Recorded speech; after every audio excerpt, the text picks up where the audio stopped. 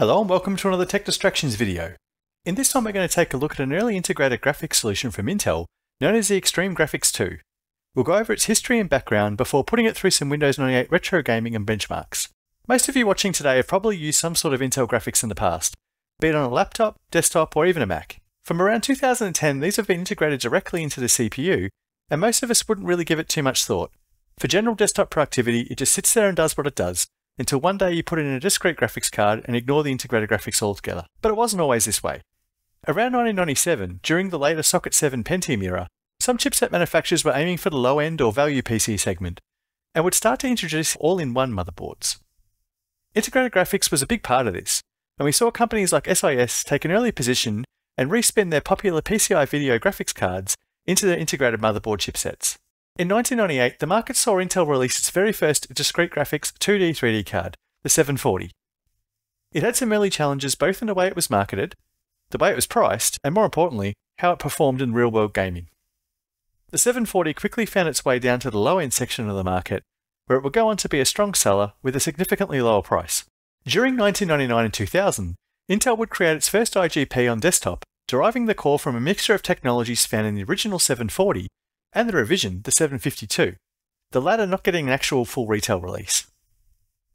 Intel would market this first-gen IGP as 3D graphics with direct AGP.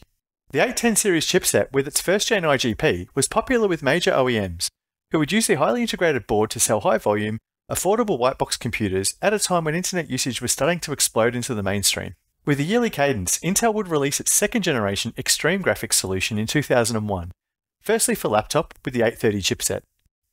This doubled the pixel pipelines and provided support for some additional features including DirectX 6 and OpenGL 1.3, but otherwise simply had access to faster system and memory buses that were starting to appear with the later generation Pentium 3 mobile products. 2002 would see the introduction of the integrated graphics for the Pentium 4 desktop, debuting with the 845 series which could utilize DDR memory. 2003 we had the revision, Extreme Graphics 2. This is the one we're looking at today. This came in on the 865 series chipsets for desktop and 850 series for laptop. There was support for faster DDR memory speeds, but other than this, the feature set remained similar to the predecessor. Although it was claimed this second generation could support DirectX 7, this was only in software support, not in hardware unfortunately. After this release, Intel would pivot to the newer GMA line of integrated graphics for Generation 3, starting with the GMA 900, which was a significant departure from the Extreme line of IGPs. The introduction of GMA would mean no more Windows 9X support for Intel's IGP. For this project, I'm using Intel reference board which contains the D865G Springdale chipset. This came out of a scrapped OEM branded small form factor desktop from a company called Optima. It's got a Prescott based Pentium 4 2.8 GHz CPU featuring 1 MB of cache, an 800 MHz frontside bus, and hyperthreading support. Not that Windows 98 will care too much about that, but anyway. I've got two 512MB DDR400 RAM sticks, and this is set up in a dual channel configuration. For storage, I'm using a SATA SSD connected directly to the onboard SATA controller. For simplicity, I have this configured in legacy mode on this motherboard's BIOS. We've got the integrated Extreme Graphics 2, and we also have an AGP expansion slot, which gives us a chance to compare against a few lower-end AGP card solutions and see how the integrated graphics holds up. Here's a similar config priced up using an old MSY Australia parts PDF from August 2003. Minus the SSD, of course. My collection of cards is a bit thin when it comes to AGP, so choosing a comparison card was a bit of a makeshift affair. First up, I wanted to test a Geforce 4 MX440, which was retailing for under 80 Aussie dollars around 2003 and represented a value and low-end gaming card. Unfortunately, I didn't have one in my inventory, but I had something close, a Quadro 380 XGL, which is based on the MX440 and contains a 128-bit memory bus and is equipped with DDR memory. I figured it would give a fair representation of the MX440 being sold. For the low-end comparison, I was planning to use the cheapest card on this price list. At $44, the TNT2 M64 is listed here, but yeah, nah, that's not going to work. I then had a look at the MX440 SE, which isn't on this list, but despite its name is based on the older Geforce 2. I do have one, but unfortunately it's on my to repair shame pile. So as an alternative, I chose the MX400, also based on Geforce 2. By 2003 standards, the MX400 was already past its best before date, but it's a decent choice for Windows 98 gaming, and it's far stronger than the M64. With the IGP testing, I'm using an Intel driver 3732 from December 2003. VSync is unfortunately enabled by default for DirectX, but can be turned off for OpenGL using the following settings: asynchronous flip switched on, and flipping policy set to blit. While some DirectX games can disable VSync, for some reason all the ones that use full screen 582 by 384 resolution, it seemed to be enabled. Using OpenGL, VSync remained disabled for all resolutions. I've also switched the force texture compression on and set the memory footprint to low. That last setting is supposed to give a bit of a performance boost at the cost of a little bit of image quality. The default core clock for the IGP is 266 MHz, but with my motherboard at least, you can enable a 333 MHz mode. It appears this was meant for some sort of burn-in testing mode, but hey, I'll take what I can get at this point. During this testing, I'll show both the stock and overclocked IGP results. The nVidia driver choice is a bit simpler. I just used 56.64 for both cards, and I made sure VSync was disabled.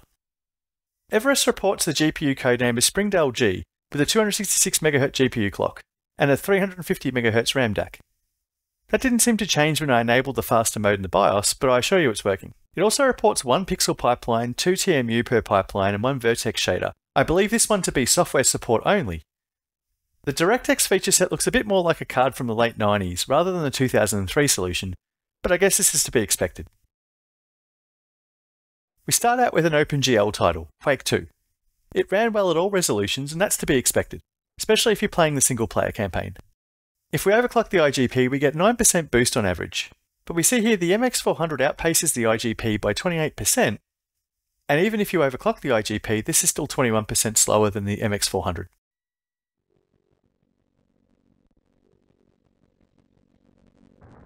Incoming was locked to VSync for all resolutions, but I was able to get it to run in 640 by 480 in 16-bit windowed mode without VSync, so at least we can get a glimpse of what the IGP could theoretically score. At stock, the IGP gets 188.3 frames per second, and this time beats the MX400 by 25%. This extends to 32% if we can overclock. The Quadro is 20% better compared to the overclocked IGP.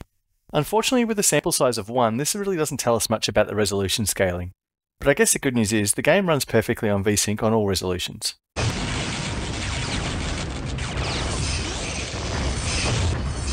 With Expendable, I had to remove the 512 by 384 runs, as again we had VSync locked with the IGP. For other resolutions, I didn't get this issue. If anyone has some more detail as to why 512 by 384 full screen enables VSync on DirectX, I'd love to hear about it in the comments. It seems like an odd thing to happen. Results here are a bit of a mixed bag.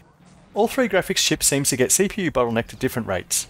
I reckon all of these can handle 1024 by 768 in either 16 or 32-bit at a stretch. And I'm looking at these results for analysis. The IGP seems to hold on to 32-bit a bit better than the MX400. Again, the Quadro is a clear winner, but that's not a surprise. Trackmania Esports World Cup is a newer game that happens to still run on Windows 98 without any modifications. By 2006 it was a lightweight title for Windows XP, but it can give some older hardware a bit of a challenge. The Intel IGP holds on well during the minimum, faster and normal settings at 640 by 480, and it doesn't die completely as we increase the resolution, but I find with Trackmania every frame counts, so I'd stick to the 640 by 480 in normal preset for a good experience. The MX400 is in a similar bracket. Yes, it drops off slightly more as we increase the resolution, but otherwise it's a similar experience to the IGP.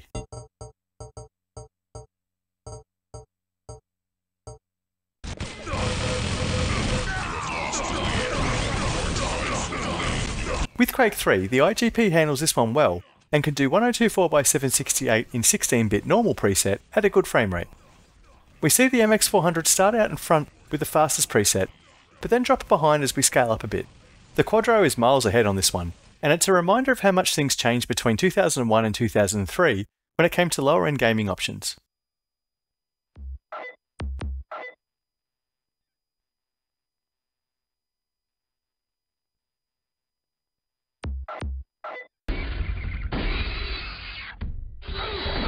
The Turok 2 demo is mostly CPU limited at this point when it comes to frame rates, but it doesn't matter, we've got solid frame rates all round.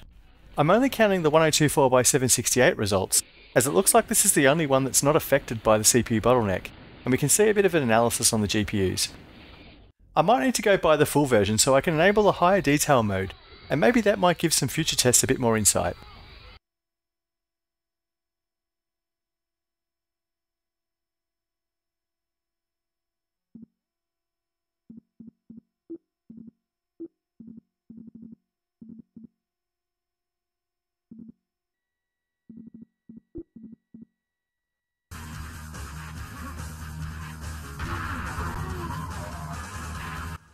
Serious Sam's second encounter is a bit heavier, and using the Little Trouble auto demo, we see the top quality setting is not really usable here.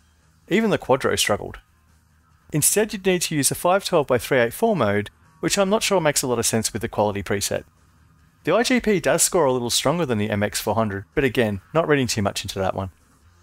Switching to the normal preset, we get a decent result at 640x480 in 16-bit colour, and the IGP continues to hold its own. The Quadro can handle 1024x768 without much trouble here.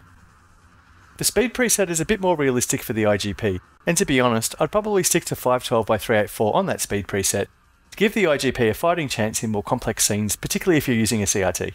But you can push the IGP up to 800x600 in 16-bit mode, and you'll get a similar experience to the MX400. This game is a bit more of an in-depth run of testing, as I saw a big scale of results, and I wanted to see if I could spot any patterns or trends. I'm not sure I'll do this in the future, as it took a very long time to complete, and then to redo once I figured out I had an inconsistent setting.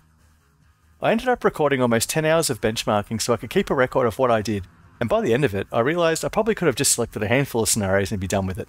We call that learning, I guess. After scrolling through my big sheet of results, and quite a few runs of testing to double check some of the results, I compiled some sort of comparison here. It's by no means comprehensive, and I reckon there's quite a few points up for debate. Unlike new part benchmarking, where there's a bit of exact science we're using latest and greatest, during retro testing it's a bit more of an organic process. There are many more variables, and you have to allow for older software, older aging parts, and sometimes some pretty big compromises. And in my case, nostalgia and memories. First up, you'll note the Quadro is not listed. It's because it won every single test easily. No surprises there. So pitching the IGP against the older MX400 and seeing how many times we had to rely on an overclock to eke out a higher frame rate was what I wanted to achieve. Incoming is a faint result. As I mentioned earlier, I could only disable VSync in one mode, and as far as I could take it, the IGP, it scored higher, but it doesn't really count. If you use full screen, all results are stuck at VSync, and it will all play perfectly fine anyway. Quake 2 was a whitewash to the MX400. We didn't get bad results with the IGP, but the MX400 really pulled away. Expendable was another one with some odd results. I removed the 384p tests, for some reason they were getting VSync enabled as well. I had some strange results where in some cases the 32-bit mode seemed to score higher than the 16-bit mode. I can't really explain it. The MX400 edged out the stock IGP, but lost out if overclocking was enabled. Trackmania pushed all the cards, even the Quadro. The MX400 put up a good fight, but again, overclocking the IGP, it just pulled ahead marginally. Quake 3 was close, but the overclock pushed the win with the IGP. Turok 2 gave me a bit of a headache. In the end, I downscaled to 2 test results. In the 1024x768 test, we could see a bit more of a sensible spread. Yes, the IGP takes the points, but again, it's a bit of a negligible difference. Serious Sam's second encounter was a bit more definitive. The stock IGP outpaced the MX400 for the most part. After spending almost a month on and off testing and experimenting with this combo of parts, I've got to a few findings. Number 1, there were some outliers, but on a whole, the Extreme Graphics 2 keeps up with the MX400. Number 2, I got solid performance with all games tested using 16-bit modes. Number 3, overclocking gives a bit more headroom, but it won't push you up the resolution scale. Number 4, 80 Aussie dollars got you a big upgrade in 2003. The MX440 was being cleared out, and it seems to be an ideal card for late 98 SE era gaming. It is a stark contrast to the earlier MX440 SE models, which are based on the Geforce 2 and actually sat lower than the MX400 that I've got here for comparison. While the IGP performed well in the tests I ran in this project, keep in mind it is based on older tech, and it lacks many hardware features required for later games. The driver is also a bit of a concern. 3D options are limited, and if you need to tweak something, you're probably going to be out of luck. This being said, most games you're going to play on this setup will work just fine as is. So overall, if you're stuck with the Intel IGP, and maybe have a motherboard variant without an AGP expansion slot, you can still play a wide variety of 98 SE games. Yeah, maybe not at the highest resolutions and settings, but you'll get a lot more enjoyment out of this as compared to some of the older integrated graphics solutions I've shown on the channel previously. Did you experience these Intel Extreme graphics? I do wonder if anyone actually used Windows 98 with this back in the day. Most of my memories with this chipset was with Windows XP, and by 2003 I'd well and truly moved on and was mainly working on OEM systems which all came with Windows XP anyway. I'd love to hear your comments and experiences as always. I'm considering doing a follow-up project with this board, maybe with a dual boot of XP and something like a Geforce FX5500 or something, and chuck in a PCI sound card for some DOS gaming action. I've got a few appropriate cases I could use. Let me know if this is the sort of thing you'd be interested in, and I'll put it on the backlog. Anyway, for now, I'll close off this one. Thank you as always for watching, and if you're still here, thanks for sticking it out to the end. I look forward to seeing you in the next one. Take care and bye for now.